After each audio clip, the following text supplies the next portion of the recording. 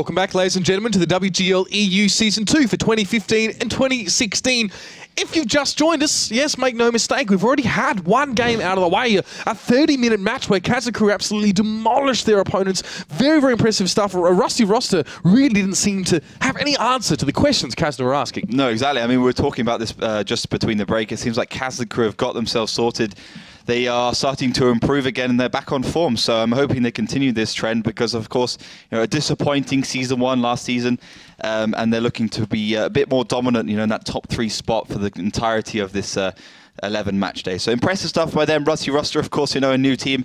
Probably a little bit disappointed, they, of course, weren't probably looking to beat WGLEU or weren't expecting to beat WGLEU, but maybe a few rounds would have been good. Absolutely. And getting 2-0'd on maps that they're picking as well is never an easy thing, of course, for the Polish side. And that second map was very convincing, a ghost town, where one that WGLEU didn't really opt for that much last season, didn't seem like it wasn't a pocket pick. Again, here, they didn't choose it, but they just had a good understanding of how to play it as well. Really, really impressive stuff from them. But moving forward, it's going to be Stronk Siema going up against Oops die Taffengeraffen here. And, I mean, this is Stronk Siema, a team who struggled last season, got 9th place, some ups and downs. They had some great results towards the end, but they were few and far between. Now, Oops as well, qualifying through the Open qualifier, didn't actually make it through the relegations here as well. So if you were to seed these guys, you'd probably seed them at the bottom of the league, and that's nothing against them. It's just the way that they entered through. However, Oops... they had to play against Tornado Rocks in their first game as well, and they did get those 2 rounds. Yeah, exactly. I mean, they did okay. I thought there was actually quite a few closer rounds there, but maybe Tornado aren't quite on form after what we saw of them yesterday against Synergy. A little bit careless, a little bit hat-handed with some bad tank lineups, some bad picks, some bad movements. So you have to see exactly what Oops can do against a more lower team. Let's be honest here. I mean, Tornado Rocks definitely one of the better teams right now, technically. Yeah, I think with Oops, they definitely deserved a place through the relegations. They came very close to doing so. They just fell at that last hurdle also, going for Silver Series, almost went through there as well. So super close stuff from them. I think they want to be contenders this season. I think they want to be a good team. I think they've been doing their homework. So they have a good chance against this Polish powerhouse. Yeah, there's a lot to be said as well, for Stronk, having spent a season in the WGL Gold Series and not being relegated out. They managed to fight well enough at least to stay in there, although it was a very, very shaky start to the season for them. Now they've had some time to sort of think about things, in the post-season or the pre-season, of course, for Season 2 and come back now a little bit stronger. Unfortunately, things didn't start well for them either, getting 5-0'd by Wombats on tanks. Tough them. Both of these teams, their first matches have been against the top 2 teams. Yeah, exactly. I mean, super hard. But then again, this is how it works. And, let's be honest here, Wombats on Tanks had a slightly closer round than in the previous one against Rusty Roster. I mean, it was slightly closer. It was not like a full stomp 5-0 like WGLEU just did. But yeah, I mean, Stronk Siema probably pretty disappointed with that result. If I was to guess, I mean, technically I should go for Stronk Siema because they are, supposedly the more broken in team. They've got more experience, but then we don't know how really they're performing in 768, both these 2 teams, because they're playing against those top teams. We don't know how much practice they've done before the season necessarily, and that's going to be some factors to keep into account here. First match's going to be mine, so it's going to be interesting. Absolutely. I mean, we don't really have a lot of data from these 2 teams, especially Oops as well. Important to note, though, as well, that during relegations, all of the teams that were in the, the Gold Series originally dropped out. Yeah. So, I mean, these new teams coming up, just because they weren't in the Gold Series last season, doesn't necessarily mean they can't fight with the best of them. Yeah, for sure. But I think as well, it's good to keep in mind that, No Mercy and ASAP, for instance, they were almost going to drop out by default. I mean, ASAP just simply wasn't ready for the Gold Series. And No Mercy just seemed to fall off towards the end. They just had so many issues. So have to see exactly how they're going to stack up against, how these 2 more deserved teams in some respects are going to do, because a trend we've seen since the very beginning of the WGL is that there's always 2 teams who fall off. Always 2 teams, always 11th and 12th or 9th, 10th, 11th and 12th, 3 teams who just don't seem to get the results and have significantly worse time in Gold Series than all the rest. Well, it's early. Very, very early to sort of tell who is going to be those teams here, but you're right. There's always a gap between the top 6 and sort of the bottom 3. Melly, we have seen a bit of Stronk Siema now, and so have people at home. always, of course, having the advantage of having a strong following in their Polish fans here. So the votes are open, of course, and with only 3 codes being won in the last game, you know, people surely must be seeing that just putting your vote in gives you a decent chance. Absolutely. I mean, when we come back to the thing that Polish teams have a strong following, we know that. We've seen that in the past where lower teams, well, at least on paper, got even the better voting result than the teams that clearly prevailed from the paper on the pay-per-view. But still, 67% is a bit few for Stronk Siema circumstances. 2/3. It's okay. It's more than 50%, which gives them the favor, of course. But if we have a close look to the entries, people at home are sending us the predictions for the scoreline. It's going to be a tough one. It's a lot of 5-4 predictions. A lot of 5-4s. Well, we were walking in here as well, saying we should probably dig in for what's going to be a bit of a longer game. We expect this one maybe to not be as one-sided, and it's just that these two teams, as far as we know, are potentially pretty even. In fact, from what we've seen from them anyway, we've seen only a little bit, of course, from both of these guys this season. But oops, you know, coming in, there's always the unknown factor. There's always the dark horse factor. We don't have much information. It's hard to make predictions. Obviously, those at home as well, maybe more voting with their heart than with their mind sometimes, which is pretty commonly what we do see. But like you said, Oliver, Mines is going to be our first map here as well. You know, oops, neither of these two teams with a great sort of start to the week here. So a chance for them to sort of now show us a little bit more what they have. I mean, it's hard to sometimes execute your strategies against a team who is just so good at shutting you down. And both of these guys have had to deal with that. So Mines, of course, is oops will be starting in the south here. Who will go for the hill? Who will go for the island? Will we see teams pushing over towards that eastern side and try and snake their way through? We haven't seen too many successful pushes through this village here, but maybe, just maybe, one of these two teams has something that we haven't seen yet before. Stronk in the red side, there in the north, and Oops will be defending from the south here as well. Looks like at least Oops aggressively moving towards a hill here, and Stronk's sitting well back here. Well, yeah, Stronk doesn't have the fastest medium tanks, so I expect them to sit back. They got the artillery, so they will be wanting to keep Oops at bay so they can use that artillery to actually, you know, pump out some damage in the F4 area. Sturoy's just going to come off really. The first shell does come out. Actually just splashes Duck of Death, and I think you'll see Oops starting to make their way up the hill, but right now, if Stronk Siema can keep them here, this will definitely go in their favor with that T110 E5. This is quite interesting here. Sturoy's one of the top damage dealers for Stronk Siema up against Wombats and Tanks. He's going to be playing in that Lorraine 15551, so he'll be doing some artillery work here. Duck of Death has already taken some damage here, and you can see the Oops are really quite nervous about pushing up on towards this hill. They're duking out a lot of the shots that are coming in towards them to start with. This is not a terrible position to be, but they'd surely love to try and control that hill. Look, Steroids can continue to put damage just like that down towards them if they don't move fairly soon. Yeah, exactly. I mean, this is the perfect position. This is exactly what Stronk Siema wanted to do. Have those medium tanks go below and use the artillery and the T110 to do some damage. If I was Oops, I would have just bit the bullet and just gone up the hill, sending a batch shot first, so hopefully a few shells just hit the tracks or just don't do any damage at all. So right now it's definitely going in favor of the Polish team, you know, making it work for them. Even more damage coming out from Sturoids, actually just not doing anything there, to be honest. But let's see what the secondary plan is. You know, obviously Oops playing on the defensive side, Duck of Death now heading down towards the south. Looks like Oops in general will be wanting to set up for a more defensive few minutes. Now, this reminds me of a lot of the first match day of Season 1. It was Team Supreme versus ASAP. ASAP coming from the south, and they didn't push the hill. They got very, very nervous. And Insane must be having flashbacks right now, of course, coming from ASAP, because Oops now have just stalled out completely. They're afraid to come forward. They're stuck on the hill. And Steroids is able to do so much damage towards them. You can see now it's still fairly close in health points, and there's some initial shots coming out here. And at the end of the day, Stronk Siema do have to come forward at some stage, whether that's around the side or straight through the middle. Notice as well that Oops don't have a lot set back in K3, K4, just the one tank there. We often see some teams even go with 3 tanks there just in case someone pushes in from the east. So they're quite committed towards that center part of the map, but not fully because they're not on that hill. So they can't really put much pressure on Stronk Siema's tanks sitting back. So the STB1, the T62A as well, who aren't all completely on the hill. They're just sort of lined up on the slope. Yeah, so right now, I mean, it's all the onus is on Stronk Siema to push forwards. They've done decently at the beginning here, but you can see Invictus and Insane are now safe from Sturoid's artillery. So they don't have to worry about that. But, you know, they've put themselves in a worse position if Speed does go forwards. Because Stronk Siema has the STB1 on the island, they will be able to get... he will be safe from the left side, which is, of course, where he'll be shot from. But no artillery as well from Oops. You can see that in the lineup. They've gone for 2 T10s, which, of course, the replacement / remodel / rename of the IS-8, the Tier 9 Russian heavy tank. More damage going towards Guzio. It's got to be careful playing that T-62A. Slightly superior turret to the 140, and that's why these teams have been choosing it.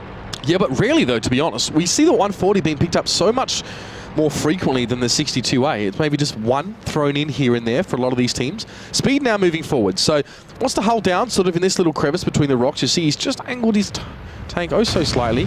Steroids as well. Still letting everyone know that he's alive and he's still looking to do damage there. Speed able to push forward, get 3 damage towards Damnus there as well. And Insane also being punished for pushing forward. So Stronk Siema just going bit by bit here. Duck of Death is sitting well back in that K4 area, and he's actually done a decent amount of damage here. But by and large, neither of these two teams have really taken a distinct advantage. It's very back and forth. Oops may be looking worse for wear overall, Damnus being as low as he is. This might be a little bit of a slower conclusion to this first map here, but that's a big hit towards Damnus. 503. Steroids is racking up the damage, man. Yeah, he's playing very well in that artillery piece. Speed is in a great position as well in that T110. He can punish Fussy Eaton and Insane. He's got both of them locked down. He's also got Damnus locked down. And, you know, it's just waiting for the Steroids to come on reload. But Invictus on the side there in the Object 140. See what he does. But Hunter Sword is basically just completely going to lock him down. He's going to get the first shot. He's going to get the first spot. And that'll be bad news for the solo player of Invictus. I mean, we can see that Oops need to deal with Steroids ASAP. He really needs to be dealt with. He actually has been lit as well. He's been spotted, but so is Invictus as well. Luckily, he's able to turn aside Hunter Sword's first shot towards him. Steroids doesn't look like he's really moving. Another good bounce there from the Object 140. These two might be doing a bit of back and forth for a little while as well. And Steroids, no immediate pressure on him because Hunter Sword is there to protect him. And Invictus can't really advance any further forward. So back towards the middle of the map here, and Fussy is taking in another big hit. Oops are trying to get themselves out of this sort of situation. Maybe getting Speed out of the picture might allow them to move forward a bit more. Insane just needs to put one more shot, and he's got 3 in the chamber as well. So he's being very careful about it as well, though. He's trying to make sure that he penetrates every hit that he goes for. And Speed is just readjusting his position now. Steroids, yet another shot. No damage off that one, but he is low. Well, I think Stronk Siema has had an advantage at least, and they should have pushed it. It should have gone forwards. Steroids has really done as much as he can do at this point in time. There's been a lot of time past 6 minutes, and you know, it's time that Stronk Siema actually go for it. Otherwise, Speed might eventually fall. There goes Speed. Finally drops down there, and what have, you know, Stronk Siema really achieved with him right now? They've kept Oops quiet, they've kept him at bay, but now look at this. Catch Me and Hunter Sword both going to go towards Invictus right now. This could be very, very dangerous for the man just around the side. He is shot in towards him as well. This is not good for that 140. He can't win the 2v1. There's no way. And he will be off the map there. Now, what I guess Oops should be doing is maybe pushing through the middle or something. They're on the move. They're looking like they're trying to get in position here, but you can see that Invictus is gone. Yeah, he's absolutely game over right now. I think that should have probably come out a little bit quicker, but you can see Oops actually trying to react on this one, going up the hill, but Stronk Siema have got a good crossfire. Fussy able to back away and get a shot towards Ahoyek as well, but Oops are low. 3.2k health for them here, and 1 tank down. They have to defend though, so if they can just hold on a little bit longer and force a move from Stronk Siema, you can see they're now starting to group together a little bit. The movements for those medium tanks on the hill. Looks like we're going to see 3 go back around the corner towards that capture point number 2. And Duck of Death is sitting back, but now he's chosen to come forward. So no longer in a position where he can really snipe at those tanks, trying to come around the side or go towards the island. And Oops are gathering their forces in the middle here. But this might hurt them if they try and contest any sort of capture attempt, because Stronk Siema can start that cap off from a safe point right now. There's no line of sight between the hill and that capture point number 2 from where most of Oops are set up. And they won't be able to see this one coming as well. Maybe even a flank around the side. I don't think that anyone in Oops is in a position to proxy spot Hunter Sword pushing around the corner here, so he'll get at least 1 shot for free. Yeah, he's going to be able to get a good little bit of damage. He's going to get a couple of shots for free. Oh no, Damnus right on the back with that T110 with that T10, but you can see the STB is also there in the background, and Duck of Death might get caught out. Duckett tries to come forward and take out Hunter Sword, but there was another tank there as well, and this is looking very, very bad for Oops now. A good flank around the side, and Hunter Sword went low, but Catch Me was there. That was the unknown element, the unexpected element for Oops, and they walked straight into that one. They're going to have to push towards him now. They know they have to, but Insane getting tracked up is really going to hurt him. Still, he manages to pick up Hunter Sword and go towards Catch Me. He has plenty of shots to use here, but it's just Insane left here. Great work by Stronk Siema. Very methodical, really, the way they picked this one apart. They had advantages, they lost them, then they gained them again, and they're going to get the round. Yeah, good game by Stronk Siema. A little bit slow from them. They were good to react in some situations. They could have reacted a little bit faster, but yeah, they got it done. They had a strategy, they knew how to play it, and they made it work. Absolutely. Neither team really getting up onto that hill at any point. Now, the issues that Oops was suffering from in this round, i.e. just not sort of being held in place and not able to get out there, Steroids as well, putting down a lot of damage from where he was positioned. Can you, if they had taken the hill, could they have overcome that? Could they have actually done a lot more? Would there have been more flexibility or room to breathe with their strategy? Yeah, I think so. I think they had to take the hill. I mean, at the end of the day, the perfect at the end of the day, Stronk Siema could play the strategy they wanted to play because Oops didn't get the hill. Yeah, okay, they might have received some damage, but we've seen Batchats, or at least one Batchat, get up the hill before it's too late when you're playing on the defensive side. I think that was a necessity to have one tank up there and just keep control of it. Otherwise, Steroids would just pound you down slowly but surely. Quite slow. I mean, I think as soon as that 140 of Invictus was spotted, it should have been immediately Stronk Siema just taking him down. Speed dies in this situation to Fussy Eater. But, I mean, the damage from Steroids is really, really impressive. 2,072 with one kill from him, obviously, against Duck of Death at the end there. So he got it done. He made it work, and, you know, great win. And if that's got to be the moment, you would know this as well, as an artillery player where you're just loving life. You're protected and your enemy is held in place. Yeah. They can't move and you don't really have to try and do too much guesswork to know where they're sort of going to. This was Invictus, and a decent idea from Oops really, maybe coming a little bit too late in the piece, but Hunter Zord always would have been there. He didn't move that whole round. His job was to defend Steroids. So Stronk Siema doing everything right. Just, you know, keeping Oops under their thumb and then able to damage them as well. And artillery damage is free damage because you can't fire back at an artillery if you haven't spotted them when they're getting information being given to them by their team. Yeah. And our mind as well is a map that we've seen that artillery use become very, very prevalent. And it's just for this reason now. So, I mean, even from either side, you can really do it. It looks like Steroids is going to go with artillery again. Even now, obviously, they're switching sides towards the defensive one here. But winning the attacking round has been very, very fortuitous for Stronk Siema now. Oops have to respond. It seems like while these teams may not have done a great amount of stratting against each other or training, at least Stronk Siema have come out with a bit of a cover-all plan, a decent idea, and the fact that Oops refused to take the hill definitely was just a big boon to them. Yeah, for sure. Let's see if they can improve the next time round. We're going to go on to the second round here on Mines. Oops, of course, now on the attack, and Stronk Siema on the defense. So, for me, Stronk Siema, they're quite an adaptive team. They like to make those pushes on different angles. I think the problems were a little bit slow to the chase. Let's see if they can fix it this time around. Quite a strange setup from Oops with a lot of heavy tanks on the attack. Lends itself to hill pushes at some point in time. Fuss Eater surging forwards in that Batchat, and Stronk Siema do the same towards the middle. Yeah, and both teams with artillery. Most of Stronk Siema are actually going to go towards this hill, and they'll take it. They'll take it easily, but good setup here as well for, Oops over on the island. They got a couple tanks there. Good show, doesn't take much damage at all though. But now, Stronk Siema going that one step further than Oops did. They have the kill, and they can work from there. Yeah, they do. They've got the hill under control. Insane in the background.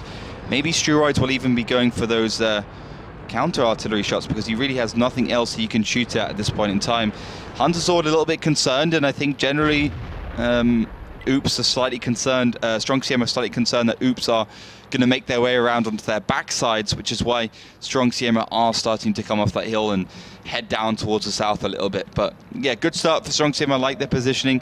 Cap though underway in that IS-7 of Genghis. So, well, Stronk Siema needs to do two things. They need to get control of K4, and they need to move the artillery in a position where it can reset. Well, it's a decent wrap for Oops. I mean, they've already got towards that southern island, so they have a lot of control over that same side of the map as their capture point number 2. There has to be a response coming out here, I mean, from Stronk Siema at some stage. They can't just allow this to continue happening. Speed can't hull down towards the cap. It's just far too much of an angle down. So he can't really do much from there except keep that IS-7 proxy lit. Yeah. A few tanks down at K3, K4, though, that can make the resets. Yeah, exactly. That's what's going to happen. Stronk Steroids very fast in that Lorraine.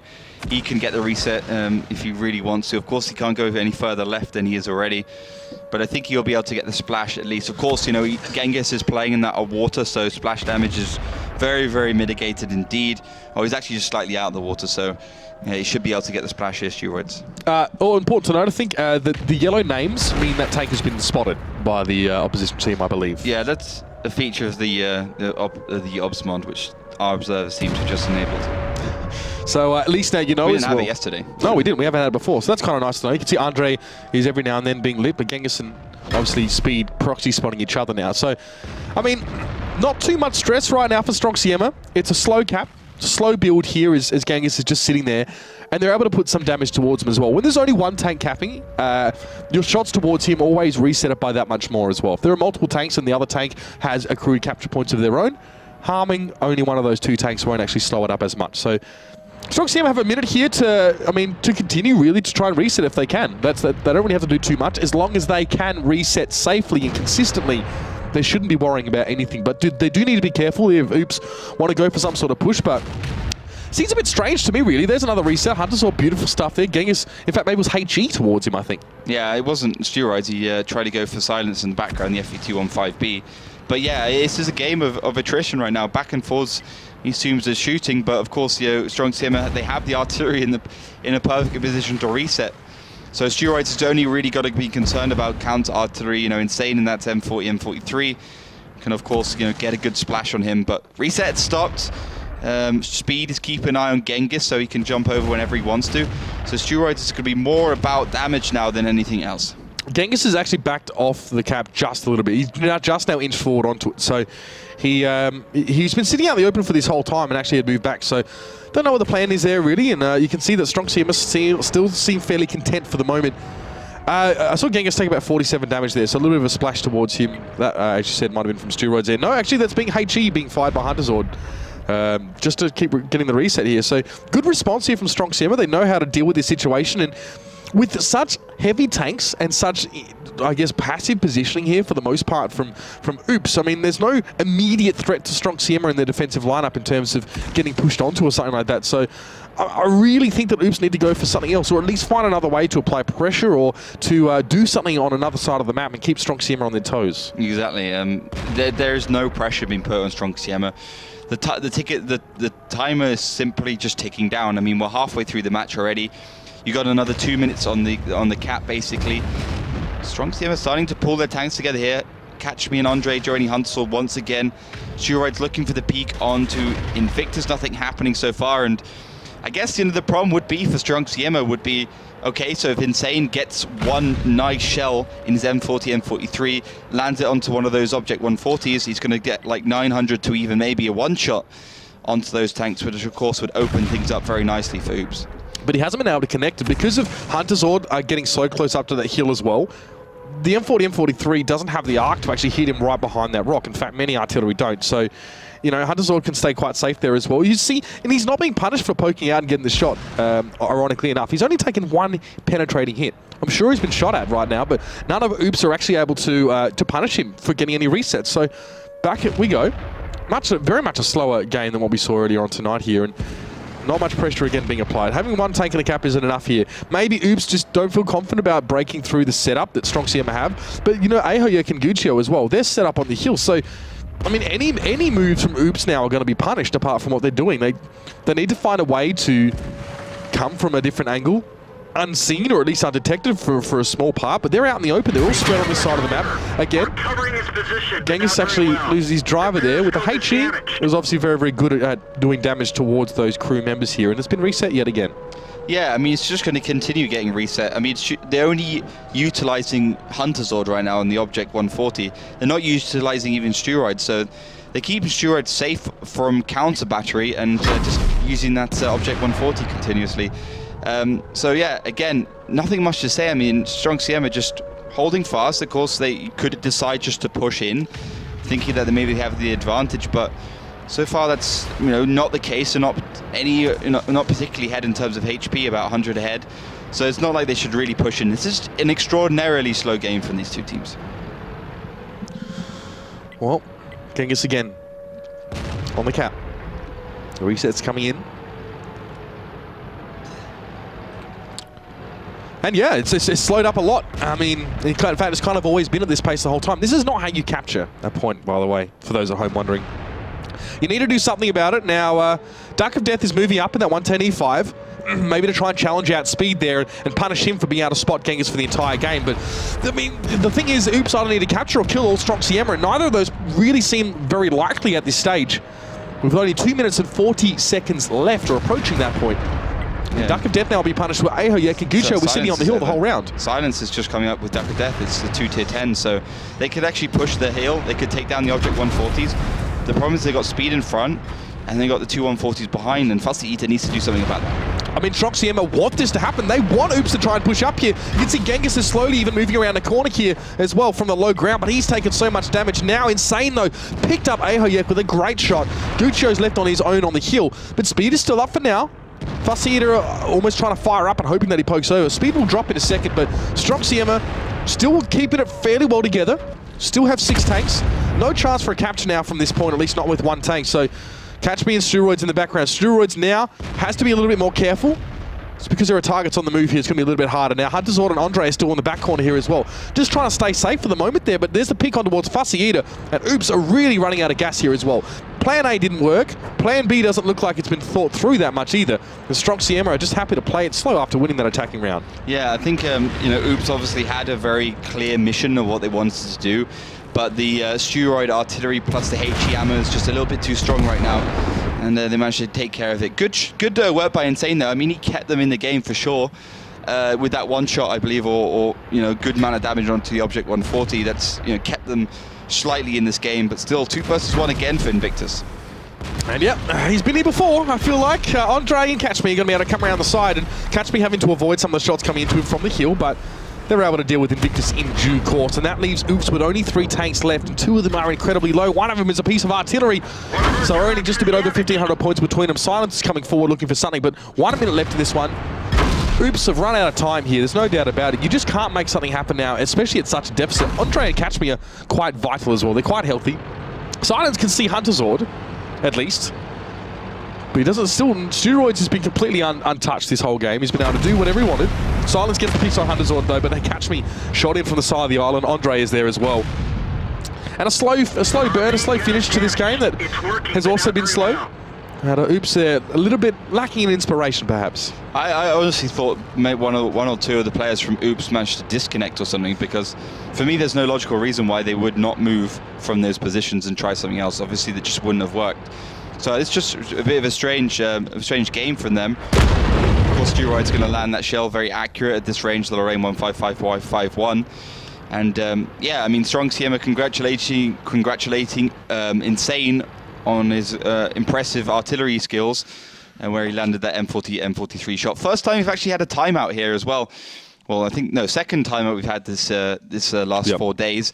And yeah, I mean, I think from the very beginning, when the first couple of HE rounds from Hunterzord hit that IS-7, we already knew the conclusion of this match. And that's the thing. You have to think if we know, then Oops know as well. They realize this isn't sustainable. We aren't putting enough pressure on them. I mean, it's purely putting a tank on the cap isn't enough in mines, because your opponents can still fire from very safe positions, undetected for the most part as well, with bushes in the way. So, I mean, looking here at some of the damage being done, I mean, Insane with good damage, 2.1k. And Steroid's actually doing less than him over the course of the game, but with 2 kills. So yeah, I mean, this is what you need to do. You need to put the I-7 in the cap. You need to have your Object 140s push over the island. You have the artillery in the background. You get the 140s into a position where they can shoot, and the 140s sitting in that bush area, which can shoot Genghis. Then you have those 140s proxy spotted at minimum, which is great for Insane, because A, you can shoot the ones that are exposed, and B, the ones that expose realize that they have to getting to cover, so they're not so free to peek and get the shots onto your IS-7 who's capping. It of course means you need to have some sort of control over the middle, so you keep a 110 back quite far, which means it can shoot the tanks that are going up, or keep control of that, keep control of those 140s or batch shots on the hill. So none of that really happened, and yeah, that's just bad news for Oops. Hunterzord and Catch Me here as well. Didn't have to do too much crazy stuff here. And you can see the only names that are in yellow here is Speed and Genghis. So, you know, Hunterzord can actually come forward. He can take the shot and then back away and not be spotted at all. You know, even with those 2 tanks on that side island, Stronk Siema would take absolutely no risk to get these resets. Yeah. I mean, it's just they're more than happy to play this style. And Oops froze up. And when you have 10 minutes, the onus was on you to come up with a plan B, something else. I mean, this came so late in the game, and this was just Duck of Death. I think Silence was there as well, coming forward. But they lost out in the trades, and that was it. Yeah, I mean, exactly. They lose the trades here. It's very easy for Guccio. There's also another 140 behind. Catch Me. No, not Catch Me. I think it's Andre. No, not Andre. Speed. Well, one of them, I don't know. One of the Object 140s behind him. So it's a 3 versus 3 situation, but the 140s have 3 shots, and this push-in is just... It gets them into the 3 versus situation overall. I mean, but, you know, Oops have no time left. They have the worst HP, the worst positions, and eventually Steroids would just be able to pick them off. You see Genghis there pushing up as well. I mean, out of position. You just hate being in that position in an IS-7 as well. The point is to be able to sit sort of front on and bounce a bunch of shots while you're sitting on the cap and just be a presence there. But when you have to come forward and you don't have teammates with you, you're just a beacon. There's just a big target painter on you there as well. And losing such a big and valuable tank in such a way without really having done any damage himself. I mean, Genghis did 0 damage that whole game. So did Fussy either. Yeah, I mean, the owner really was impressive, was insane. He was the only one who managed to connect to Shell. He landed onto the back of Ojek. He probably wasn't a happy bunny there in his Object 140. But, I mean, that 2.1k did more than Steroids. Yeah, I mean, that guy, we remember in the first game when ASAP played on this map, first round basically of the whole season, Season 1, he was also an impressive artillery piece. Yep. So I think insane as artillery is always going to be a good call. But yeah, moving on to Prokhorovka, this is a different kettle of fish. Could be where we see a comeback. From what we've seen, at least so far, Stronk Siema actually do want to play around the objectives a little bit. On mines, at least, you saw that they weren't, you know, doing a connect and wanting to go forward even as a defending team. They were just happy to sit back and control the situation and just at least make sure that they could dictate who was going forward or, you know, have some control over the flow and pace of the game. Here, Prokhorovka going to be the next map. A map that sometimes we just don't see that from teams at all here. We have to wonder as well, both these teams seem to be happy to play heavier tanks.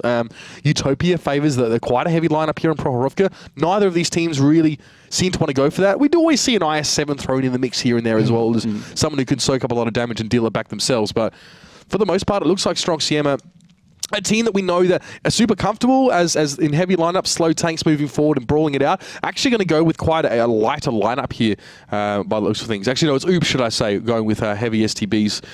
Both of them, really, actually. So pretty similar. Yeah, catering to, I guess, the map that Prokhorovka is. I don't know, on the attacking side as well, it looks like it's going to be Stronk Siema to start things off. So that'll also be interesting to see how they start to try and shift things in their favour. Second time we've seen this map tonight already. We've already seen a lot of work around that train line in the middle. It looks like a bit of an innocuous feature, but it actually plays a very, very, very important role in these games. And teams obviously pretty much drawing the line down the middle and taking one of those sides. But here comes Stronk Siema now, spreading out towards that back corner. We often seen this as well, the team that likes to push in from the south. This didn't work out for Synergy though, because Rox had an incredible setup to receive them. Yeah, and also, you know, Stronk Siema using artillery, so they do need to pick a side and defend it.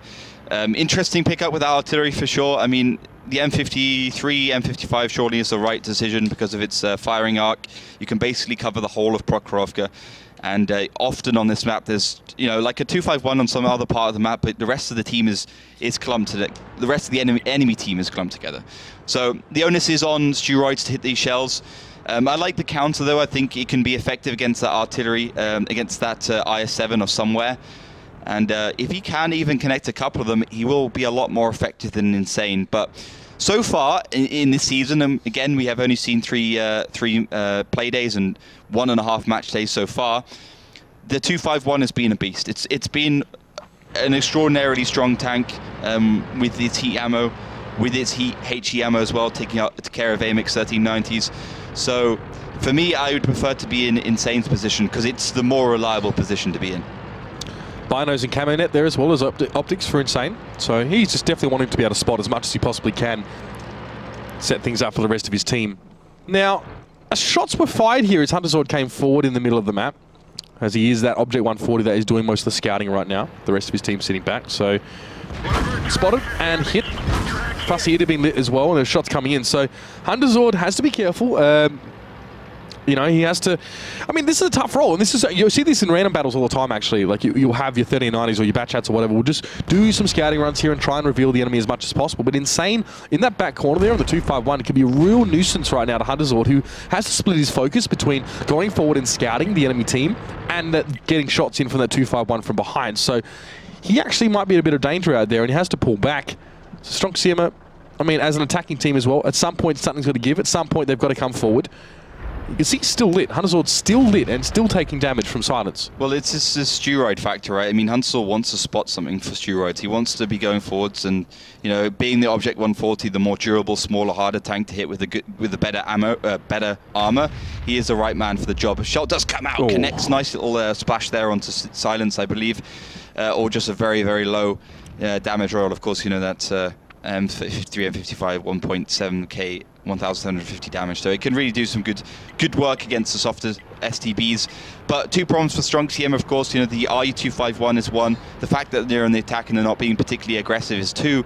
And you know, if they go forwards, like we saw yesterday between Tornado and Synergy, they're in the worst spotting positions. Well, the more damage you can do as an artillery or a tank, obviously the greater the variance is, because there's a percentage of that alpha value. So 1,850 damage, actually. There you go. So that couldn't have been a penetrating hit then. Yeah, exactly. Good splash, though. Obviously, the higher caliber your shell is, the more damage you get off the splash, the better that radius is. So that's why we even see those IS-7s picking up. But this is an interesting move here. Ahoya can catch me going right around. They just want to deal with Insane here, but catch me taking a lot of damage. He has been lit, but this is not bad from Stronk Siema. I mean, Oops can't really fire... I'm wrong. Actually, there's an STB up in the middle of the map here, so they can fire towards these 2 tanks, but they have to crest a little bit to do so. But catch me being punished so hard for this. Yeah, I mean, this is a very irresponsible move. I mean, there's no need to send 2 of these tanks there. I think Ojek could have just taken care of that. And, you know, because Insane is a decent play. He's always going forwards. He's always spotting. He's always making sure that he has his back covered. And, of course, with that coated optics, he'll be able to get the job done. But yeah, I mean, this is not going too well for Stronk Siema right now. They've lost a lot of damage on Hunterzord and Catch Me. Insane's also doing the right thing. He's pushing on to killing that RU251. Fussy to the middle with his STB as well with silence. So really they've got the overmatch 3-1, and Catch Me's been spotted once again. He's dead, surely. He's in trouble anyway. There's a firing squad ready to receive him as he pushes up the hill. He'll be vulnerable in just a moment. That should never happen. Really, really should never happen. One did lose so much health as well. No margin of error. Now Stronk Siema seem to be pushing up though, but they have no idea what they're pushing into. And it could be from 2 angles as well. These 2 STBs setting up. Great response from Oops here. Stronk are walking into a trap. Yeah, they are. I mean, for sure. They can have a hard time dealing with somewhere. Steroids has not really had any chance to get into this game. And in general, I mean, this has been super hard for Stronk Siema, but they are finding to get some damage back. And I think right now, you know, Steroids needs to be landing a 1-shot or very near 2. Yeah, Fussy Eater takes a lot of damage there as well, so not too bad from Stronk Siema. They weren't really being punished. I mean, pushing up maybe 10 more meters then would make them far more vulnerable to the guys on the other side, but now a little bit of a pincer, a bit of a flank around. Silence forced back as well, another shot in towards him. And this is okay, because now Stronk Siema can turn their attention to what's going to be happening on the western side now, but they're not. They're not looking, and Invictus gets 3 shots at him from behind. He's on the move, though, as well, so we can't really hit them consistently. And you can see now, Stronk Siema, it's like catnip for them, these 2 tanks. They're chasing after them. Want to pick them up, but Guccio gets double tapped there as well. Invictus takes a big chunk of damage, but Stronk Siema just showing their back to Oops there. Not only is it disrespectful, it's also very, very dangerous. Yeah, extremely dangerous. Did you manage to get across 2 of them are 1-shots, so they're trying to get the overmatch, which I can see, but how much damage are they really receiving, and is it worth it? Ojek does take down Insane there, so this is still going okay for Stronk Siema. They can still win this. Yeah, but losing a lot of health points there in that little fight, but Guccio takes down Silence as well, so they have that extra gun in the game. And now it might be Oops actually pushing in towards Stronk Siema here, somewhere in Duck of Death, straight towards the train line. Not advisable for them to go aggressive, but at least a shot towards Guccio should be able to finish him off, and they don't hit it. Duck of Death misses that one as well. And those 2 tanks are very, very lucky they don't get punished even worse than that. Somewhere have the good frontal armor to bounce a lot of those shots coming in, but Stronk Siema are creeping up a little bit now as well. Steroids is about to get killed by the Batcher. He's been spotted. He's well and truly dead. He can't even turn around quick enough as well, so that's not ideal. It's hard to say if Steroids really had a great impact, but I mean, on the upside, Genghis is sort of out of the action, so he can't really help the rest of his team. And Stronk Siema starting to just posture around this one just a little bit more. It's a 4v3. Ahoyek as well is in a great spot to have 3 damage, 3 shots, but Invictus picked him up. Yeah, they're actually going to push forward. Andre's got plenty of HP because Invictus is in that position, and Genghis has got 2 shells. He might be able to do some work from the background. Will it be enough? I don't know. Genghis, and he'll be on reload, actually. Yeah, he's on reload now after taking that shot towards Andre. So they can actually gang up on towards Invictus here. Hunter Zord and Guccio are both there. Invictus does take that 1 hit. And he's not able to kill Guccio as well. So 3v1. Now Genghis will have a full clip. He will have 5 shots or thereabouts to use here. A lot of damage available to him. I mean, in an ideal world, he could take down all of these Stronk Siema tanks as well. But Stronk, got to be clever about this one. Maybe go for a cap here. Force some movements here from this bat chat. Leave the STB1 south, which is Guccio, who can at least spot out what's going on. Genghis doesn't know what's happening here. He can't see. And now he's going to be put under some pressure as well. He's going to be forced to move in towards the middle, and that's exactly what Guccio wants. But the thing is, right, if you've got 2 tanks capping and Genghis actually finds Guccio before he's spotted... He doesn't have to find him. I mean, he can just push in and take down these 2 tanks. It's a decent situation for Genghis because he knows where the tanks are. He knows which cap they're going to. So he knows, in his head, he's already formulating his plan of attack. So it's going to be on... Hunter Zord to do the damage in the background. Execution is going to be important right now. Genghis pushes forward. Guccio sees it first, so he gets a shot towards him. Genghis now does take that 1 hit. He's forced to chase after Guccio. Now Guccio is just going to have to bow down and let that one happen. Genghis has 4 shots. He has enough to kill these 2, but it's going to take all 4 of those shots. He has to connect them all. That's a big ask for the man as well. But he's going to have the time, because neither of the tanks he's going up against are autoloaders in themselves. It's all about who gets the first shot. Now 1 shot connects, 1 misses. Genghis going to get that aim down time, which is a little bit long on that bat shot. 1 towards Andre. He's going to have a second one ready as well. 1 towards Hunter Zord. Going back and forth. He should have put 2 towards 1 tank. This next shot will be very, very important, and Genghis will have it. He should be able to finish this one off on his own. He's taking his time, and a 1-man army comes through. Genghis, a 1v3. Beautiful stuff there. Perfect from Oops, but a very close game. Yeah, I mean, individual plays towards the middle of that game were just on par. I mean, Stronk Siema were so good in a lot of these situations, but I mean, it's just amateur mistakes there from Stronk Siema at the end. Having Guccio in 2 of an obvious position where, you know, Genghis can charge straight through the middle in the bat chat and still have time to deal with Guccio, that's bad. That's a really bad play. I mean, Guccio has to be in an awkward position, which Genghis can't just go A, B to. You know, he needs to be on the hill, or he needs to be in a place where he can get shots on easily without getting taken down. Or what about on that cap with the other 2 tanks? I mean, not only would that have sped it up, but it means that... Well, yeah, I mean, he could be on the cap with the other 2 tanks. It's risky as well, because, you know, that's all 3 tanks, eggs in one basket, or eggs in one basket. Sure. But the thing is, what doesn't matter where he is, he has to be in a position where he can help his friends very quickly, but also not be spotted straight away when he goes across. So maybe a little bit lucky that he was in that position to spot Guccio, but yeah, I mean, just not really thinking straight, perhaps letting that pressure get on them, that limelight get on them a little bit. And, you know, a fantastic shot there in the end to take down Andre in his STB. Andre probably should have just been peeking the whole time to force a irresponsible shot from Genghis. Obviously, the bat chat with a low accuracy and high aim down time. But we can actually just watch this whole situation back. So before that even, I mean, Guccio probably should have just waited, bided his time, and then as soon as Genghis started to make his way towards the cap, then he comes from behind. He can even shoot the HE ammo towards the back of the bat chat. This is bad positioning because Genghis was already spotted, so it's unnecessary for even Andre to get this 1 shot here. Shells go towards him. Good idea for them to use HE because AP because HE can actually bounce, but then Andre should have already been peeking that position. And expect, you know, because Genghis was going forwards, he wouldn't have had the momentum. 4 kills and 4,100 damage from that man. Cleanup crew personified there, really. 1 man able to do it all. I mean, there was 20 seconds left on the cap at that point as well. So, I mean, here's some possibilities, right? I mean, as we've been talking about, he could have had 3 tanks on the cap. It would have been a much faster cap progress as well. Would have forced Genghis to rush into 3 guns. That first shot from Andre missed, though. You see, if he'd hit that, they would have been able to kill Genghis. It would have had enough damage across the line. Guccio could have been on the hill as well. Could have been on the north side of the hill, or the south side of the hill, sorry. Just set up to see him come in from the side. Exactly. It would have been too much for Genghis now because Genghis would have had to fight them all at the same time. Instead, he got a 1v1, and then he got a 1v2, with still 4 shots left. The thing is, he could kill all 3. You know, because none of them auto, he could have killed all 3. If they're all in one position, they could have all died. And because he had the higher ground, it's hard to be safe there. So, you know, I think it's hard. I mean, for me personally, I prefer to have 1 out the cap, 1 in the cap, because even with 3 tanks in the cap, it's still pretty slow on attack defense mode. Well, been a couple of very, very long rounds here. And these 2 teams, there's got to be a feeling that they're quite close together. They see these very, very close sort of culminations to them now. Heading on to our next Prohorovka round. Steroids still with the artillery here. 54E1 for Hunters all this time, so going for a little bit of an autoloaded flavour on that tier 9. And apart from that, Damnus and IS7.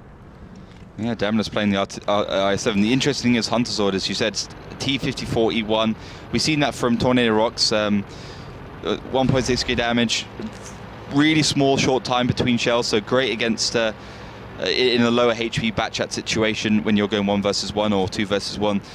Just extremely effective at pumping out burst damage. But Insane with a pretty crazy little scout run there, and he does get himself safe on the hill, so great positioning. And to be honest, I mean, I'd like to be in Oops' position, because Insane, he can get double bushes and he can just shoot down onto Catch Me Speed and Andre. Well, he hasn't seen anything quite yet from that position, but he will surely, as Stronk Siema make their way across a little bit here. And even Steroid's position as well is a little bit vulnerable. There you go. Andre's been lit by Insane. He can see him. He'll take the shot and back off. Free damage is good damage, always. Now with STB1 bat chat, and of course 140 in the south as well for Oops here. They have a bit of freedom now. You can see maybe they want to increase their control over the middle part of the map. They've sent a bat chat of Fussy Eater out towards the field just to check what's there, really. But Insane's pushed completely off this hill. He's just gotten the heck out of there. As there is a tank, I think, even pushing up that one. Andre slowly going up that hill. They got a 416 there as well. Yeah, 416, I mean, fantastic tank there. 320 damage. Can do a lot of work, but I'm not sure exactly why Oops is not just doing some work against Stronk Siema here. They've got so much opportunities. Damnus, though, heading forwards in a danger position, that IS7, so he can actually start making something happen here. But Andre might just be able to find Genghis as well, who's sitting down there, as there's no tanks on the cap anymore. There's no Fussy Eater, no bat chat. But Oops heading towards the left side, giving up all their advantage they had. Why? And decided to go from a different angle. Why would they now, I mean, pull out of that position? It didn't really seem like a bad one. Are they trying to, you know, maybe push a tank onto the cap point number 1 and pull them across? It seemed like it wasn't a terrible position they were in the first place.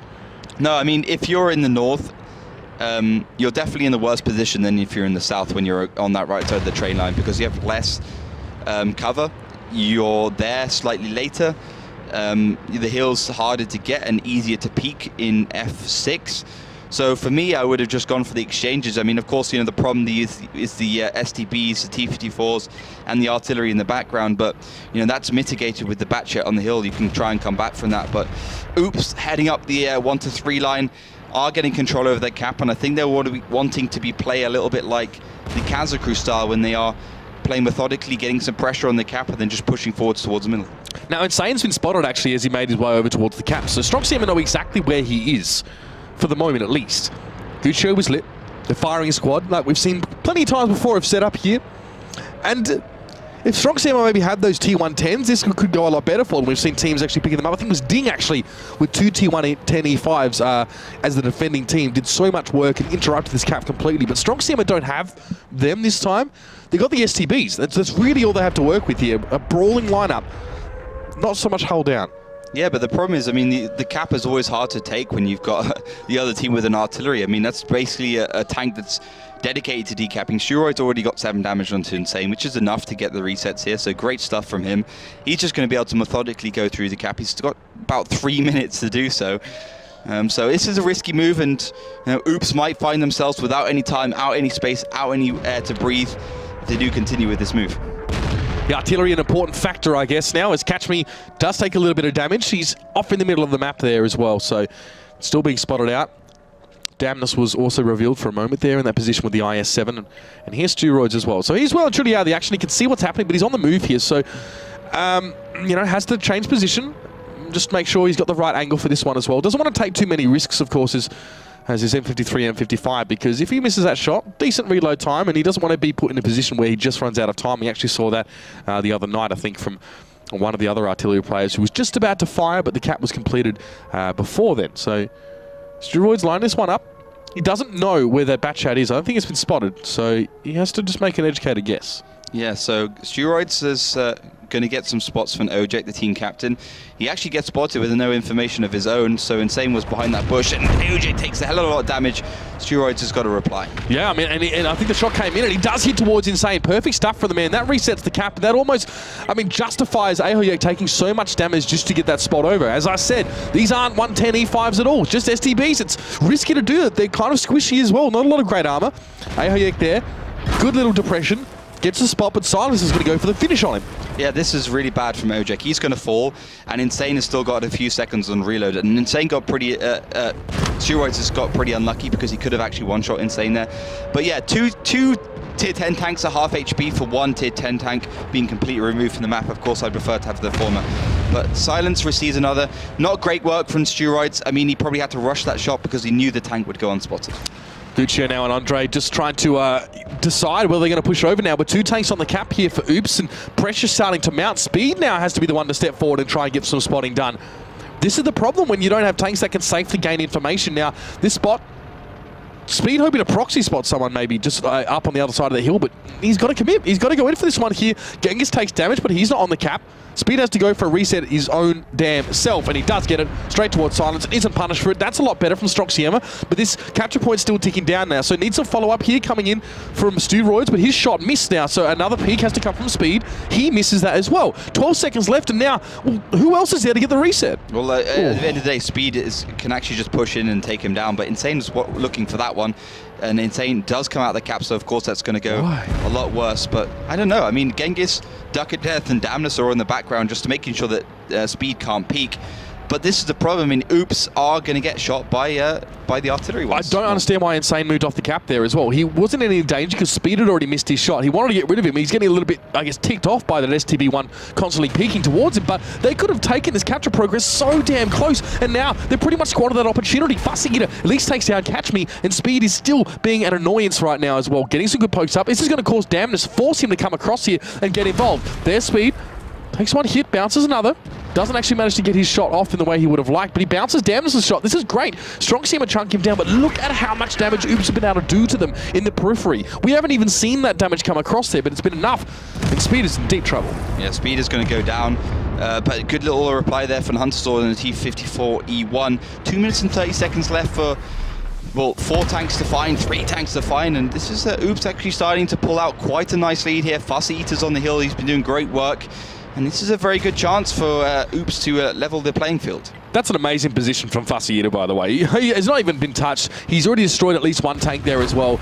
It's just perfect to unravel Stronk Siema, and that's exactly what he's done. Amongst all the commotion happening over at that cap point number 1, he was able to get in behind enemy lines, get in that key position, and just start to really hurt them. And Steroids has to await things now as well.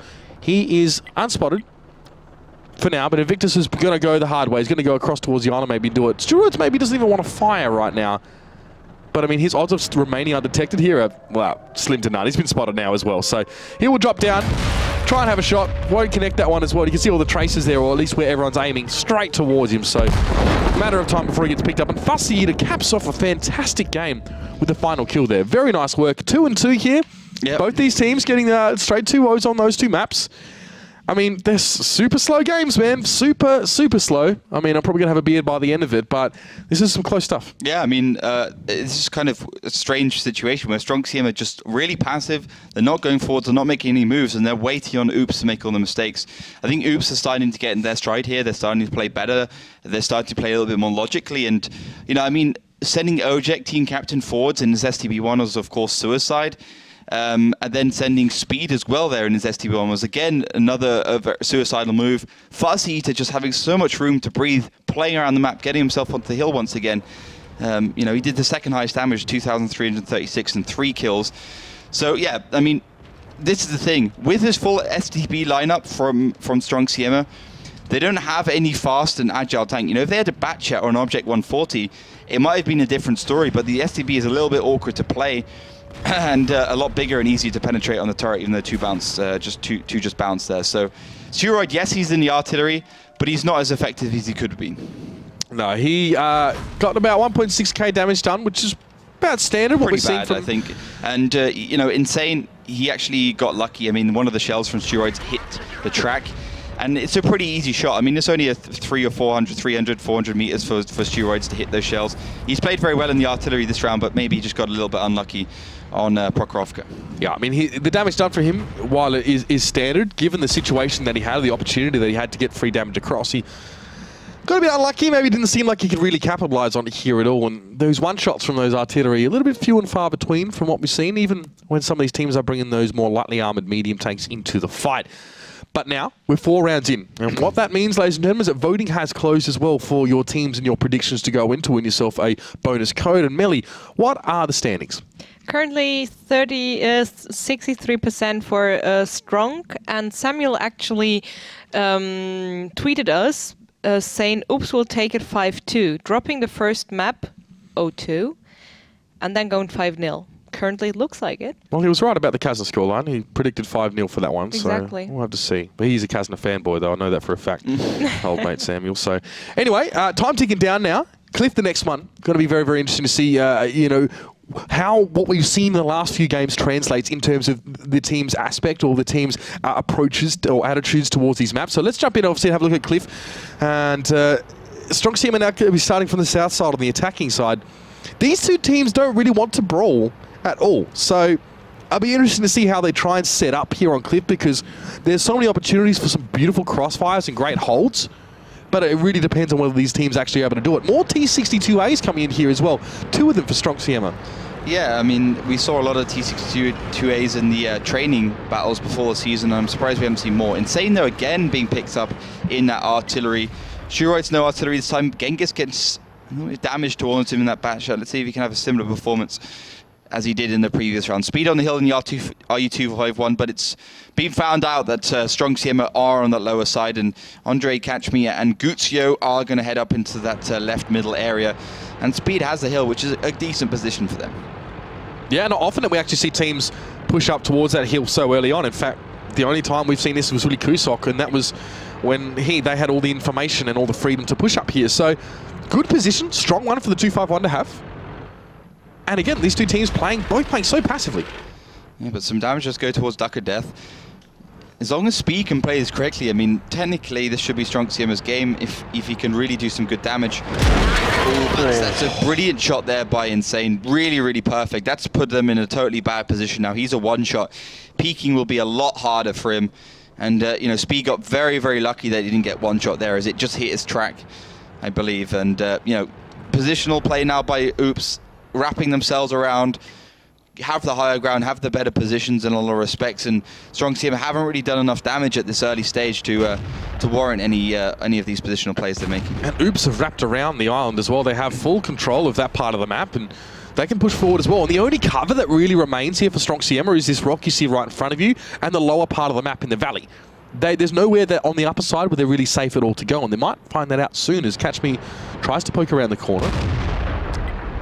And he does at least get a look there. Damnus is lit in that 110E5, and there's a couple Object 140s actually moving up for Stronk Siema now. They might even try to get rid of Insane, get him off the map early on, but Speed does finally drop on the top of that hill to Insane, so he's been completely cancelled out by that piece of artillery. But Insane now knows that there are a couple of tanks getting close here. He's going to set up and even try and get involved in this one now if his reload is kind enough to him, and he's not lit yet either, so that's an important fact. Yeah, he's got like 2 or 3 bushes in front of him, so he's fine. They'll be needing to get pretty close, like maybe in 60, 70, 80 meters before they find him, maybe even 50 meters. So Oops now pushing around, and this actually might work out for very, very nicely for them. When Insane gets a reload, he will surely be able to connect one of these 2 shells or get very close to, and that will open up for the rest of his team to do the damage. Yeah, sorry, like you said, I don't want to cut you off, but both those tanks aren't really going that far. They're just moving back and forth, and Ahilyek is punished for his foolishness there. He backs down. He's a one-shot. Hunter's Ord is also very low. Insane revealed himself by taking that shot, so he may even die for that, but having completely cancelled out one tank and so much damage towards Ahilyek, he's got to be happy here.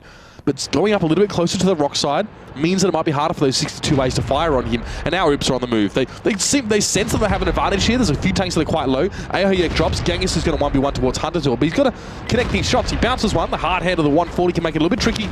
And this is a strange move from that man. Very strange. He should have just pushed all the way down on the bottom of the hill, then he couldn't get killed, but I think he might have got double tracked.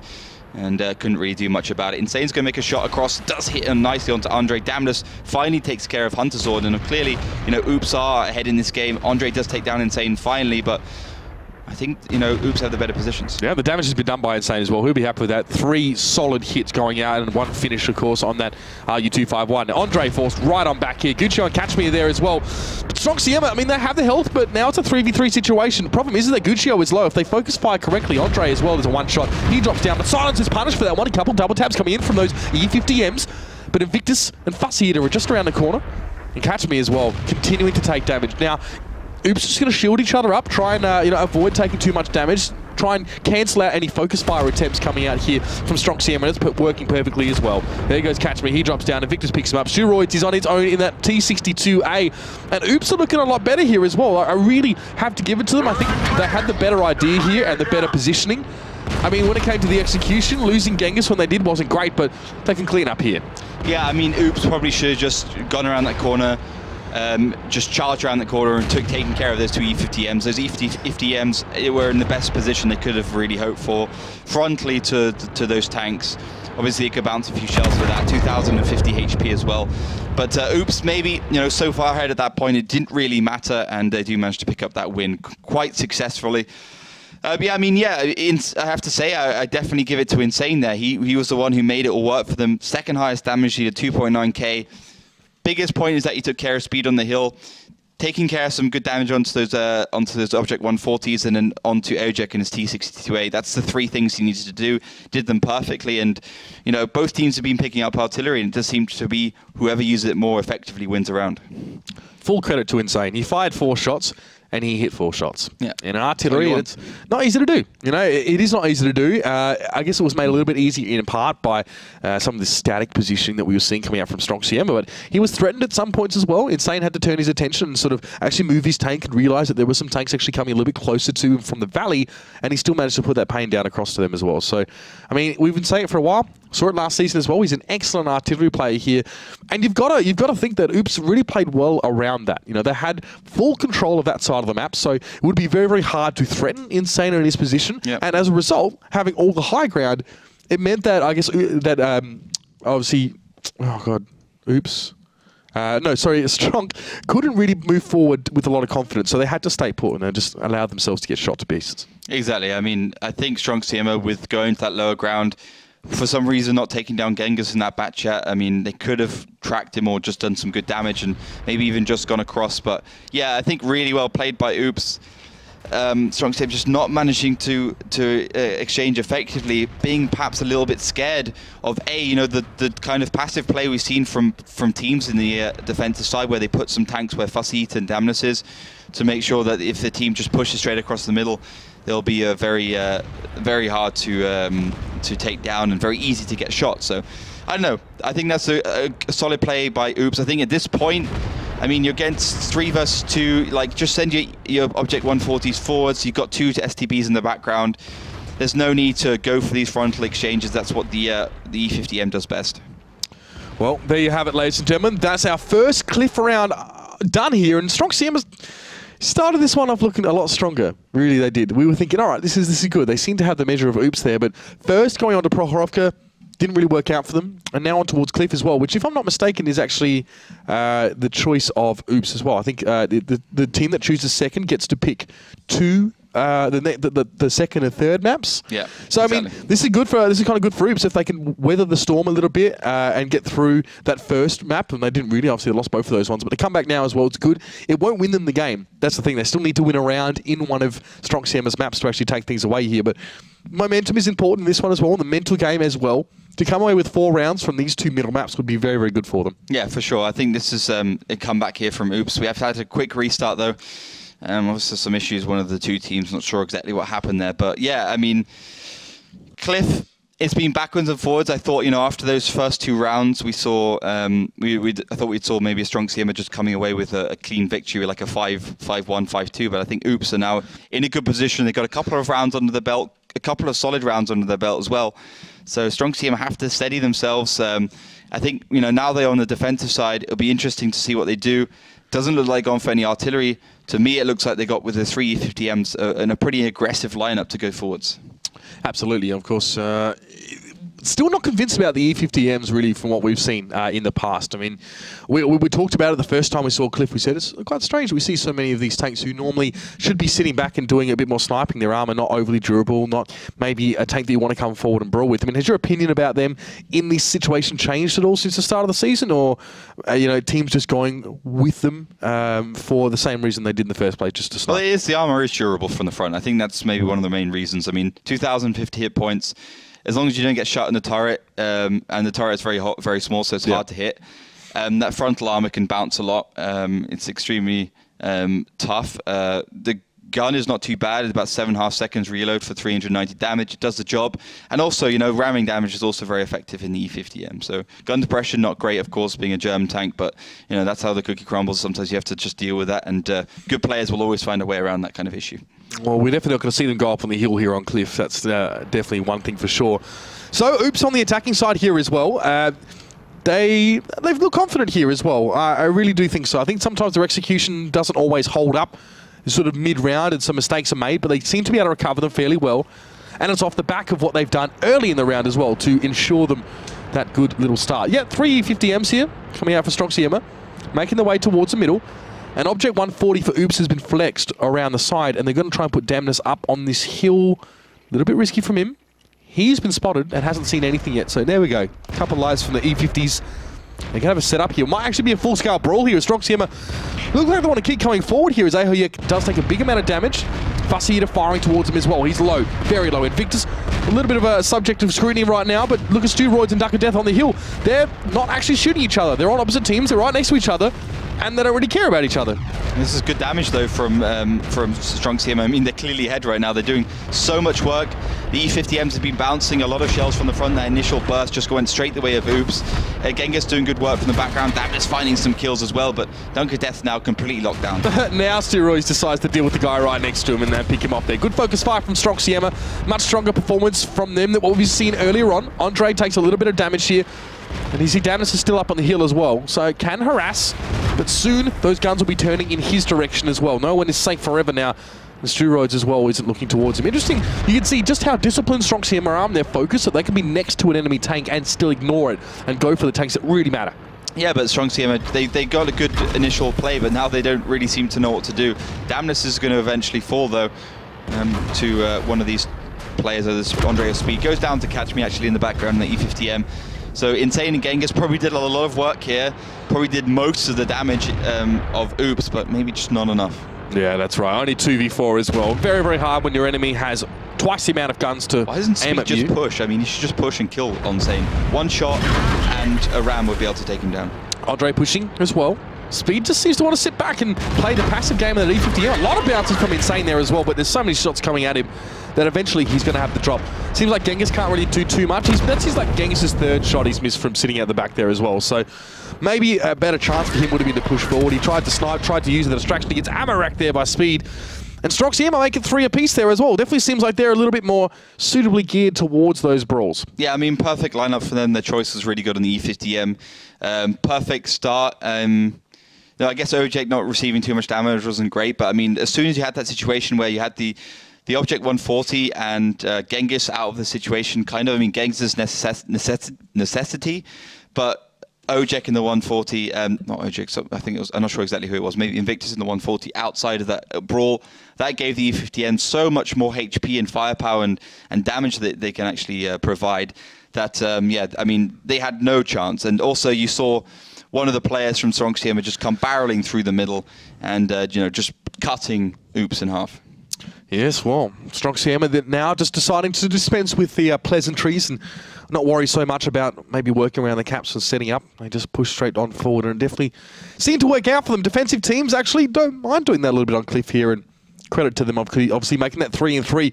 So basically both of these teams have gone 2-0 on their maps, and now at least Stronk Siema picking up a round on Oops' map. So going to theirs, I mean, this is not bad for them. They'd be happy with this. It does put them with a slight edge, I'd like to think, going to the map of their choice next, which to my understanding is going to be Himmelsdorf. So, I mean, there you have it. I mean, this is definitely a staple in the diet of Stronk Siema last season.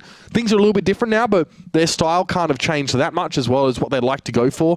I've always preferred to see them in these city sort of situations. Yeah, I think so. I mean, I will have to see. I mean, it's going to be an interesting match here. But looking at the picks, Waffentrager E100, this first time I think we've seen that on this map before. IS-7's FE215B is just some normal kind of tanks coming out from these two teams. Nothing spectacular.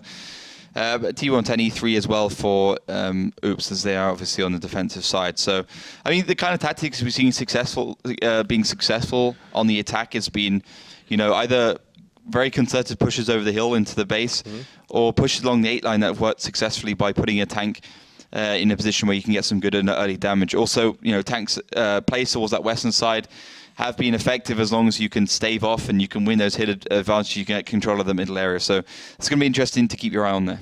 Yeah, and we've also seen, like you said, teams just going straight towards a hill. Wombats on tanks did it to Stronk Siema, if you remember that as well. Stronk Siema lost both of their Himmelsdorf rounds against Wombats on tanks.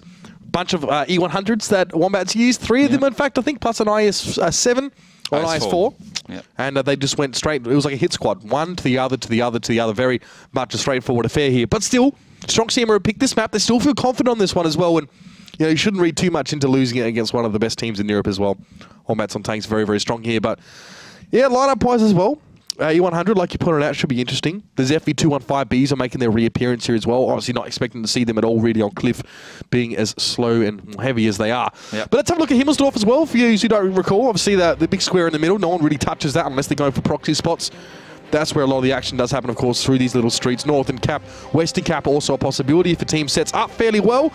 But a Waffentrager E100 always makes me feel like, oops, well, we saw Penta flex that actually between the Western Cap and actually back towards the middle, and it kind of got picked up here. But yeah, a good presence for Oops now on that Western side, Insane pushing forward. Yeah, Insane just getting the early spot in the MX 1390. Oops with complete control over that western side at the beginning, of course. Still a lot of teams, almost every single team, just going for this initial play-in in case, you know, Stronk Siema decides to get that western side in early time. So hill control by Stronk Siema, also to be expected considering that the spawn positions are basically just at the bottom of the hill. Not even at the bottom, just halfway up. Yep. T62 up there, I think T62A up there, I should say. I think we'll probably see that for the majority of the match, obviously. That Russian medium tank with a very good turret, can bounce a lot, could provide some distractions. And this is playing out similarly to the match we've already seen. And as the kind of hit strike force of Stronk Siema just started to make their way from that eastern side towards the western side, all spotted by Insane now. Yeah, he's done well actually to light up Hunter's Ord, and Catch Me has also been on the other side as well. So that was by the IS-7 being pushed into G3. Oops have a lot of information to work with, and you know, often what we see some teams sometimes pull back when they gain information about positioning of Stronk Siema right now, but they're actually going to keep going forward. No, they're going back. Oops. Oh, Stronk Siema going back. Yeah, I didn't word that very well, to be honest with you. But Oops pushing forward a little bit more on that western side here, and that's actually forcing, like you said, Stronk Siema back maybe towards an 8 line. They will have a bit to deal with there. There's an IS-7 position there. And he wasn't lit, but he will be in a moment. Andre actually fairly low up there on the hill, so better back and forth. And maybe you try to challenge Damnus out there as well and come off second best. Yeah, so these FE215Bs we see down below now are just ready and waiting for Hunter's Ord in the IS-7 and Guzio in the FE215B to push forward. IS-7 obviously the faster tank, will surge on ahead. They all get spotted on the cross though by Duck of Death sitting there in his hull down position. So yeah, I mean, this is just going to be an 8-line push. This is going to be a push towards a cap. Somewhere there in the background is the T110 E3. That's just such a confusing sentence. But yeah, I mean, this is going to be a classic push from Stronk Siema. Execution has got to be on point. Damnus bounces one, he sends one back towards him, and I don't think Stronk Siema want to waste too much time trying to deal with the hull down IS-7, so they push up. Somewhere is in that classic little spot there in the window as well, which is going to be very, very, very difficult to deal with, but for the moment, he's going to be the only tank that's actually there, so he needs to hold Stronk Siema up for at least a little while as they push in. He can't do anything about the tanks capping from the south part. He really can't see towards them, but speed there on the 7 line, he should be able to see. Somewhere just waiting here. Hasn't taken his shot, so being patient. Probably can't quite see that RU251 as he's probably right up against the wall on that northern street. But this capture's getting going very, very quickly here, and Oops, a little bit slow to react. Yeah, for sure. But once they do react, hopefully they just get themselves together, send the T110 E3 just in behind with a Waffentrager, and then just come trundling around the corner and just blow Stronk Siema out of this planet. Well, that's exactly what might be happening here. The Waffenträger is coming forward. Silence being lit and Damnus pushing around the corner now. But look at the firing squad sitting back there as well. The FV215Bs plus the IS-7. They're ready for a push around the corner here. Genghis gets hurt on the cross. He shoots towards Steroids and forces him off the cap there. So that pressure's been alleviated, at least for the moment. Speed's getting the heck out of dodge. Genghis taking a lot of damage. Has done none to Steroids yet. He takes another shot. Fussy here coming around the corner on the Waffenträger. He's doing some serious damage, but Catchme goes down as well. So far, so good for Oops. They've got to keep it up though now. Stronk Siema just sort of drawing together with one another, trying to get those guns trained in the right directions, but Fussy does take down Guccio. Hunter's Horn drops as well. Ahoyak's trapped. He can't help out Steroids at all. He's right in the background. He's going to hope to fire towards Somewhere and somehow penetrates through the front of that E3, but Somewhere is almost off reload now as well. He's going to turn that big old gun towards one of those tanks, but you see Speed just trying to get around the side of him as well. He's been tracked up again. Frustrating position to be in as a tank destroyer, and Fussy will go down as well. They know he's on reload, so they can put their attention towards Somewhere, but it doesn't matter. Stronk Siema just don't have enough tanks. They just don't have enough health points, and Oops can push in and clean them up. Yeah, this is game over from as soon as Stronk Siema pushed themselves behind that cap and didn't have a good setup positions. They were unsure of their position. They were moving around the map, and you know, they weren't in a place to say, okay, we want to stay in the cap, we want to win it this way. Because with the T110 E3, with the Waffenträger E100, just the setup from Oops was a lot better, just to come charging around corners and just to unload so much damage that you just simply couldn't sustain through it. So what it looked like in the early stage of that setup there is that Stronk Siema wanted to try and punish, obviously, Oops for coming across and forcing and pushing forward on towards that capture. Now, it didn't seem like they really were able to punish. They had 2 tanks that were pushed forward, and they had 3 sitting back towards the side, an IS-7 and 2 FV215Bs. Now, why does that not work out for them in this case? Well, they've got no other control over the map. I mean, as soon as you got a team that's coming from 2 angles against less tanks, I mean, let's be honest, Andre and who was the other one? The one in the RU251, Speed. Andre and Speed were in the 251 C62A. They were in a different part of the map. They were in the equation at all. So yep. You're talking about a 7 versus 5 situation, 2 angles, better setup. I mean, 3.6k done by Fussy in his Waffenträger E100, so he can just go in, pump his 5 shells out, and that's going to be really hard to sustain through. Then you got the T110E3 bouncing, doing some good damage, and then Andre and Speed finally come into the game from behind about maybe 20 or 30 seconds too late, yep. And they do good damage. Speed actually the highest damage leader for Stronk Siema is 2.2k, but Andre is only 1.5k who received too much on the hill as well. So I think some bad timing there from Stronk. Just let Oops just walk away with it. And Catchme was left back as well on that D line, I think, as well, just to watch any sort of flanking attempt here. This Catchme here, perfect timing. So he is on his own here. Now, this is where the flank was supposed to come through. Now, as that tank, you should be holding Silence and Damnus up. Look at what they can do towards Stronk Siema. They can pinch them so easily.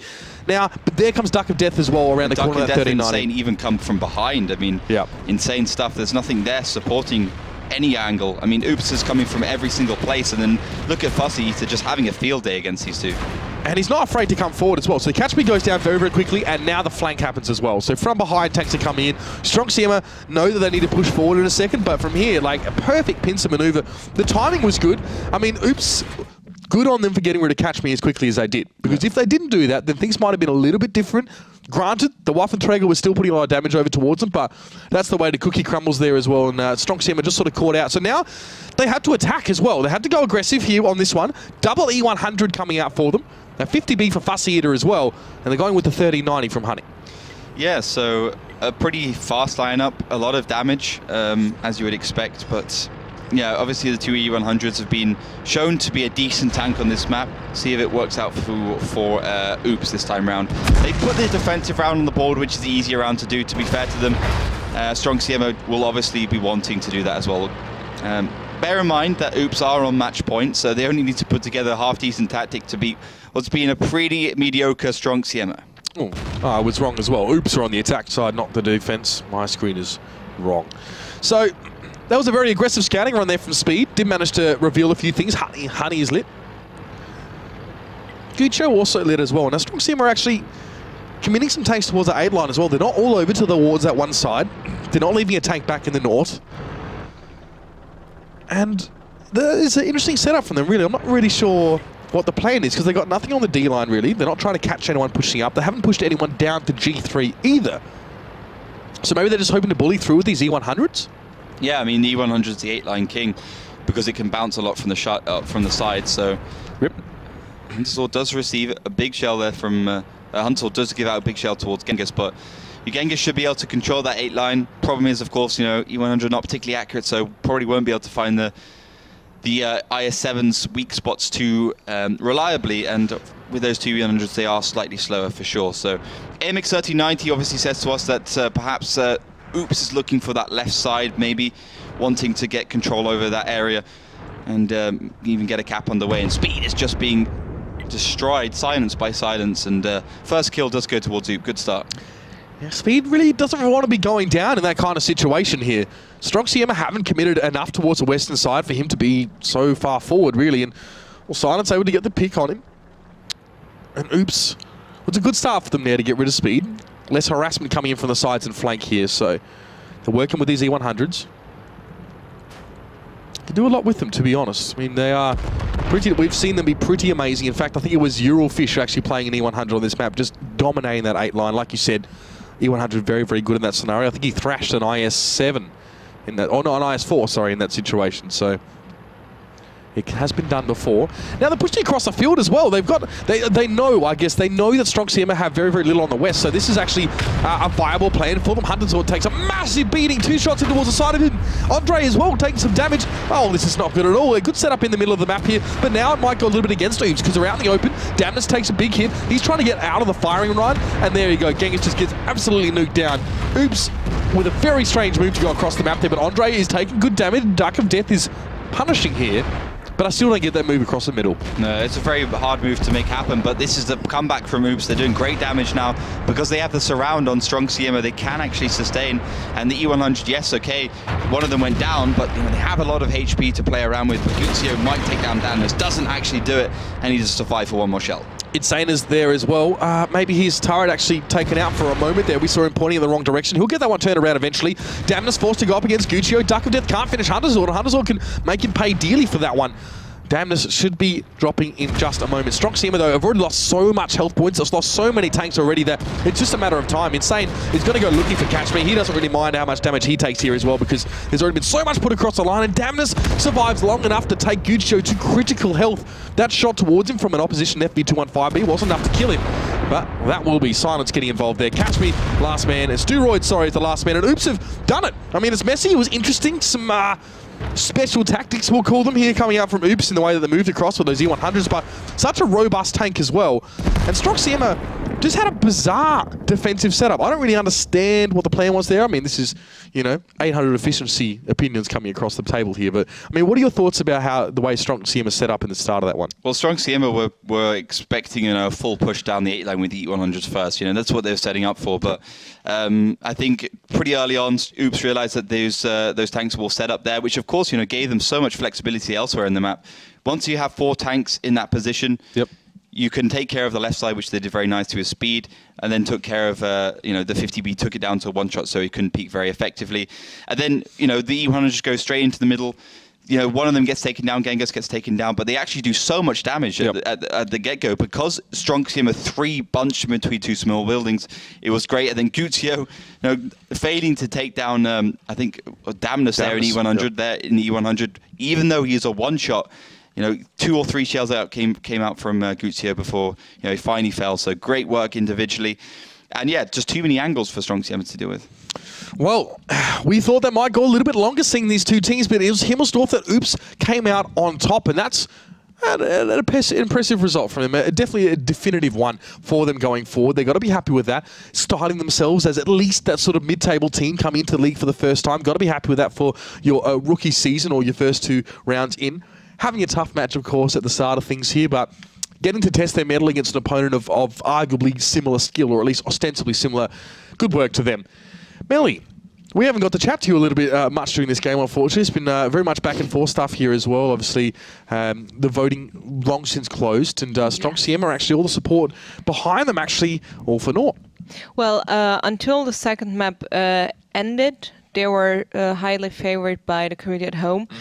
And after the Facebook vote closed, I can only rely on the Twitter vote as well, of course. And there, actually, they fell behind. They dropped down on 47% at the end, and well, now back up on 49, which is still less than 50. It means Oops was favorite. And after, I think it was just a match point map we saw on stream currently, and the Oops hype train just went off. So people like what they see from the sides of Oops. Yeah, well, so do we. I think we've, you know... gerafft. Random Stronk Siema wipe. Yep. That's a bit VM, isn't it, Mr. Producer Man? Okay, so, I mean, community like what they're seeing. I think we are too as well. I think those last couple of maps were quite convincing from Oops. Yeah, I mean, Stronk Siema started strong and then things sort of started to turn around a little bit. Cliff was a bit funny, but... Yeah, I think, you know, Oops... Solid individual performances. I thought, you know, Genghis with that 1 versus 3 was fantastic. Damnus, good individual performance, 3.6k in that U100 at the end. Good play as well, some good tactics. We saw that on Cliff. They knew what they wanted to do. They took it when they wanted it. And I think at the end there, maybe Stronk Siema beat themselves more than Oops beat them. But yeah, I think we saw the kind of cornerstones of World of Tanks professional play somewhere in the lineup for Oops. And I think they need to develop that, and they will be a successful team. Well, we'll have to see now what they're going to produce for us in the next few weeks. And quickly, a quick apologies to you guys at home. I am a little bit unwell at the moment, so if you're hearing some very mild coughing in the background, it is me. Just trying to. Ollie's doing well. He watches for when I cough, and he just cuts in with some analysis at some point. So the tag team into here. I'm used to it. Lauren, she always does it as well. She's got pretty bad coughs. Yeah. During the winter months, usually. I'm not used to the cold. I think that must be it. But anyway, ladies and gentlemen, we're going to be off to a break before we jump into our last game of the night, and this is going to be interesting. Utopia versus Wombats on Tanks. Great stuff already we've seen from the Wombats. Utopia, a little bit average against Castor Crew earlier on the week. So it's time for them to see if they can prove to us that they still deserve to be that top 6 team. We'll be back soon, of course. Don't go anywhere and stay tuned.